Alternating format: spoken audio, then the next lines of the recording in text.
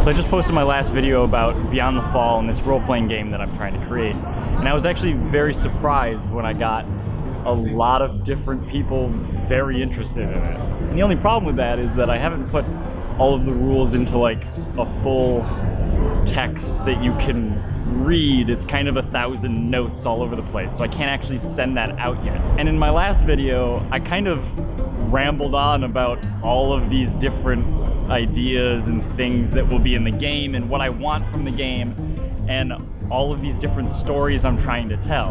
And I mentioned some stories that I ran through with my friends and people that haven't played role-playing games before, but I never really went into them. And so today I want to run through the story of one of my role-playing sessions. It's not incredibly long, so don't worry, but this is the story of Bonnie Doon and Clarice and their adventures behind the walls. And so we're sitting by a lake. It's nighttime. There's a campfire in between us, and we can hear the water breaking on the shore. I only brought 2 D6 with me, so that was gonna have to do. And I started with the same thing that I always wish I could start a role-playing game with. What are your names? I was running this game for my older brother and his girlfriend, and in the past I've talked about how I've tried to get them into playing these lighter role-playing games because they're not the people that would want to jump into playing something like Dungeons & Dragons where they open all these books and have to run through all this. But they've always been sort of interested in how these games work, so I offered to run it for them. And so I asked them their names. Bonnie Doon and Clarice. Second, I asked them what they do in the world. What is their purpose? What is their job? What do they like to do? Bonnie Doon responded that he's a tech scavenger. He grabs old computer parts and tries to sell them on a sort of black market. Clarice responded that she hates kids, but she's a camp counselor. So her backpack is filled with granola bars and bottles of water, suntan lotion, and I think a bandana. Bonnie Doon has pockets full of old Commodore cartridges and RAM sticks. Was this gonna help them anywhere in the future? They don't know, and I don't either. They're gonna have to get creative. So the third thing I asked them is, how did they meet? How did they come to this very point on the street? Apparently, Bonnie Doon was walking with his coffee. He turned a corner and ran into Clarice. He spilled some coffee on her nice flower jumper. They walked into the hotel looking for a bathroom so they could wash out the stain. While they were there, Bonnie Doon sits at the bar and inquires about the help wanted sign out front. With the metal mechanical man pouring him a glass of whiskey on the rocks, he's curious as to what lay beyond this simple bar, the fall. What lay above him in this hotel, and what other wonders could perhaps be there. The bartender introduces himself as Durain. If they want this job, they have to accept it unknowing. And with nothing better to do on this fine Tuesday night, they do. Durain shows them the one-way message blinking on his terminal in the lobby.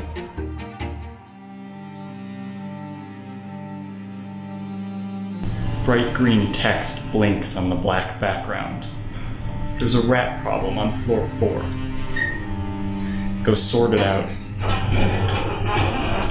The elevator doors open, and you find that the walls and floors of floor 4 are a bit scratched up. The matted red carpet is tattered, and the wallpaper with intricate red designs have small claw marks in it.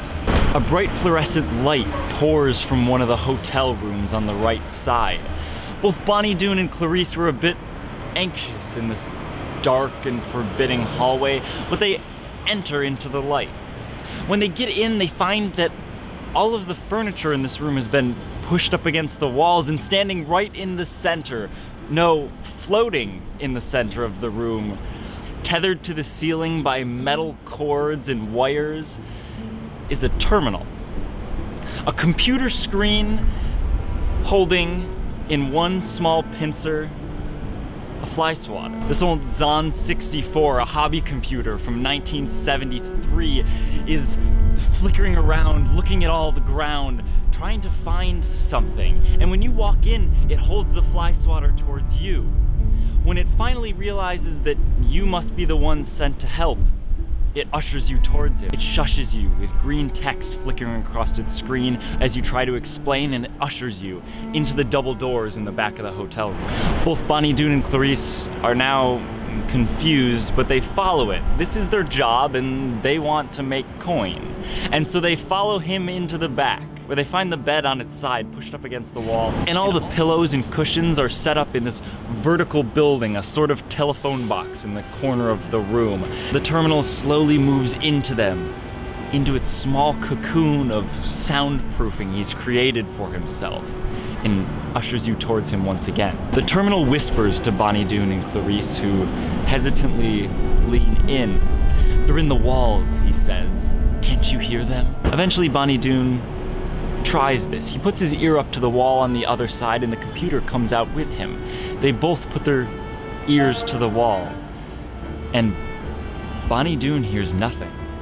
The computer acts as if you now know, as if you now understand the trouble he's been going through. Since they are now fully in this job, the terminal reasons that they can get into the walls. They can exterminate the rats for him. All they have to do is go down to room 7B. The bathroom's already being remodeled, so they might as well just go right through one of the walls that's already stripped down to studs. Once they are there, they can find the rats and they can expel them. Without much reservation, Bonnie Doon and Clarice agree to this. They go down to room 7B out of the terminal's sight. Walking into this hotel room, it's obviously under construction by one much smaller terminal. Coming up from the floor this time, he seems to not all be there. He's trying to react to what they're doing, but a couple minutes after they do it. It doesn't talk any, it just merely follows them around. They see the bathroom, they see the tub, and they realize that behind it they could break down this drywall and get in behind the wall to go find these rats. But Bonnie Doon asks Clarice something. He doubts the terminal. He whispers quietly so the other one in this room can't hear them, just in case. He says, maybe floor 4's terminal isn't all there. I didn't hear anything in that wall. I think he's going a bit crazy. And so Bonnie Doon pulls his sword, and they walk back defensively. They walk back to the first room on the floor where the terminal originally was. They walk by all of the upturned furniture and into that small cushioned telephone booth of a room. And they find the terminal, face to the wall, still listening perhaps. Bonnie Doon walks up and creaks it back to facing him, and he sees it, scratches across the screen of the once alive terminal, now dark and silent. He moves it out of the way. Behind it, through its ripped apart cushions, there's a hole in the wall. The tables have now turned. Clarice puts her head into the 4-foot-high hole in the wall and sees that there's much more space behind their walls than there should be, about 2.5 feet. They could walk comfortably, sidestepping, of course, down this hallway, down this passage in between the walls. And so they both step into the hole, and they follow the bits of wallpaper and stuffing foam from all the cushions down this small, thin passageway. Eventually, sidestepping along, holding a sword in hand, Bonnie Doon sees light, a flickering, flame-like light coming from a hole in the wall 5 feet off. They talk for a second. Clarice holds a grenade in hand. They both dip their head in front of the door, and Bonnie Doon walks in, his sword in hand, and they see it. They come through the hole in the wall, and they find themselves in a sort of older hotel room, one that still decorates itself with the old 70s renovation wallpaper and carpet. But something else has taken up living here. In the center of the room, there's a large wooden spool, now lacking any wire around it. It sits with 4 candles melting on top of it. Now in the center is a piece of paper or cloth, something with markings drawn all over it. But they see eyes. With the light flickering along the sides of the walls, they see 3 different figures. The fire from the candles illuminates these 3 creatures that are about 3.5 feet tall and have faces and paws like that of rats. One has a small, tattered hats and shorts, and he holds up a gun, very cobbled together towards Bonnie. The other two have a variation of a small shirt or small shorts on, tattered from years past. They seem to understand what Bonnie and Clarice are trying to say, trying to talk their way out of this gun versus sword fight. But they don't speak back. They chitter amongst themselves as if they can't actually speak, until one of them drags over an older console, one with a screen that's dusty and a keyboard that's well worn, and he starts typing back, responding back to what the two of them are trying to negotiate.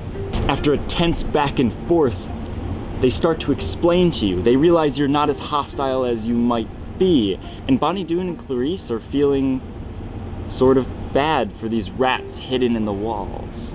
They start to understand where they're coming from, what their hardships are, and the rats explain to them this sheet of paper that they have in the center, a map, a cross-section of the hotel. The floor is cut off at the top and at the bottom, but in the center, there's a place where they have spliced the sheet. In between floors 2 and 3, they have made a section and added another sheet of paper behind it, taped over it with Scotch tape to show this is something. They have different scratchings in red ink and black ink pointing to this. And Clarice understands. She finds that they're looking for somewhere that they don't have to live in the walls. And if perhaps they are right, that there might be another floor. She asks them this, and they say yes. They believe that the elevator takes longer to get from floor 2 to floor 3 than any other floor. There must be something in between there, somewhere they could stay. Now, this wasn't the job they were expected to do, but they talk amongst themselves and they think this could be it. 2 jobs in one. They could get the rats where they needed to be, and by technicality, they're not in the walls anymore. They're exterminated. And so Bonnie Doon and Clarice take this job. They accept after winning the favor over by giving them some scrap metal and parts that Bonnie Doon has had for quite a while. But there's one problem. The rats won't go there alone. They're scared of what might lie there in the darkness. Besides, the terminals can't see them leave. Bonnie Doon and Clarice need to find some way to get them there. So they go to scout it out. They ask the small elevator robot if he will take them in between floors to floor 2.5, and he does not understand. He also refuses to let them use the big lever that brings you up and down. And so they simply pick him up and place him outside of the elevator. They get in, they close the doors, they pull the elevator, and it shoots downwards. On their second try, they stop it right in between floors, where there was somewhat of a gap of time. The elevator doors open into pitch darkness. Clarice was a camp counselor, so she puts on a headlamp. Illuminating the darkness of floor 2.5, they see this gaudy 70s carpet and 70s wallpaper designs that are untouched, nice yet dusty. They walk down the hallway in silence, and then Bonnie Doon runs into something hanging from the ceiling. As Clarice puts her light on it, they see it's another terminal, but this one older, a Zonware 32. Much like the computer that the rats had scavenged at some point in time and were typing back to them on. But this one hung from the ceiling, attached still to one of its terminal ports. A thin plastic sheet still over its screen. It's brand new, yet dusty.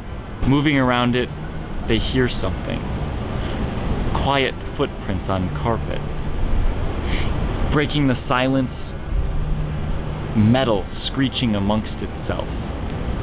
Quietly ticking.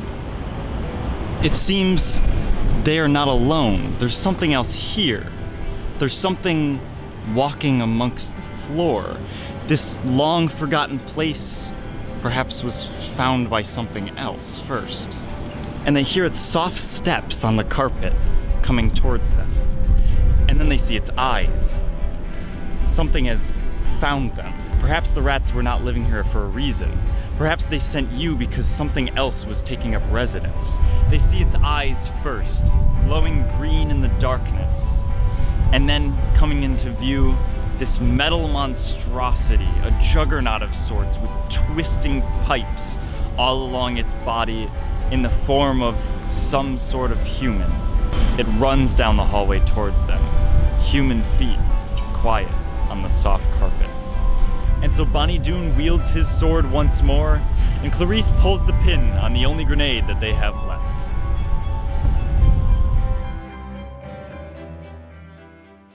The game that I am trying to create is one that encourages stories like this, stories that are so wild and open that you can go anywhere with them. You still have this framework, this building of ideas inside of this hotel, but within such, you can do anything.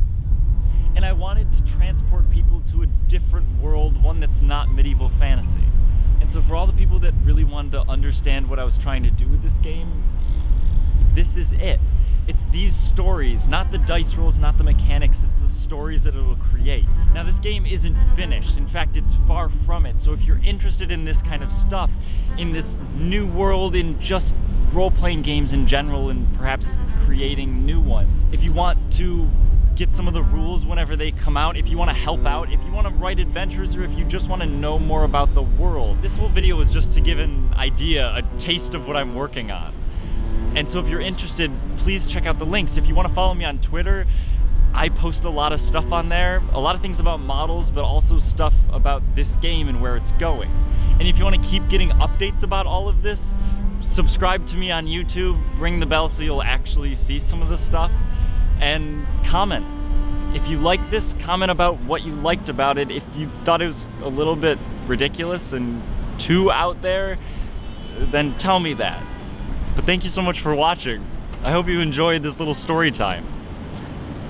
Have a good night and play some fun games. Play whatever you want, in any way you want, with any people, and make it a little bit ridiculous, because those are all the most fun. Thanks so much for watching. Have a good night.